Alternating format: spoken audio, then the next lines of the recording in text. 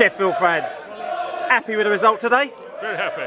You deserved a point, to be honest, but I'm happy with the result. Listen, we deserved the point, but you guys came out, big players up front, bullied us off the ball a bit, didn't you? I'm not sure about that. I mean, you were better with 9 men, with 10 men than you were with 11. And in the second half, you had the better of the game. But they were a brilliant goal. Our last goal was a brilliant goal, and that just turned it around. 2 wins in a row. Newcastle first of all, and now three wins in a row. Fulham, Newcastle, Brentford. Apologies, 3 wins in a row. Do you think you're going to kick on from here, Rob? Well, I hope so. I'm a fan, so I say yes. A more rational person might say perhaps, maybe. And I'm going to question: are you now off to Brighton to the Labour Party conference? No. No interest. Those days, no. I'm still interested, but I'm 83. I'm an old man. I've got to take things easily. I've got to spend my time looking after Sheffield Wednesday, not the Labour Party. Okay. Come on, you bees.